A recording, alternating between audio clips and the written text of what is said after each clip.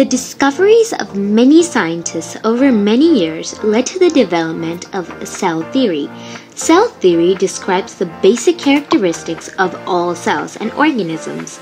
It is one of the foundational theories of modern biology. Hello everyone and welcome back to H&H Knowledge Hub.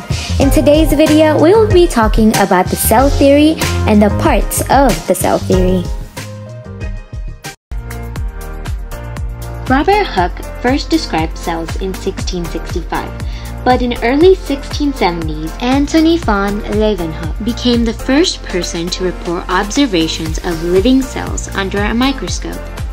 In 1839, Matthias Swiden and Theodor Swan, a physiologist, independently observed that plants and animals are made up of cells. Together, their work showed that living things are all made up of cells. Further research had shown that all organisms are made up of one or more cells. It was once believed that organisms could spontaneously grow from non-living substances. In 1840, biologist Robert Remarque observed cell growth in fertilized chicken eggs and tadpoles. Robert Remarque's findings were supported by Rudolf Virchow. He said that all cells come from existing cells. A third part of the cell theory is based on the work carried out by the German scientist Theodor Swan. His work led him to propose that the cell is the smallest functioning unit of life. Anything smaller than a cell cannot live independently. All cells need to take in energy from their environment to maintain life processes.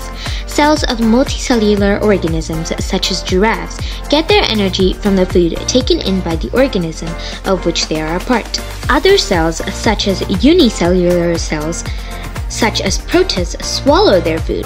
Other cells make their own food using energy in sun or certain chemicals. Food molecules are broken up inside the cell to release stored energy. Photosynthetic cells take in energy from the sunlight and use it to make their own food.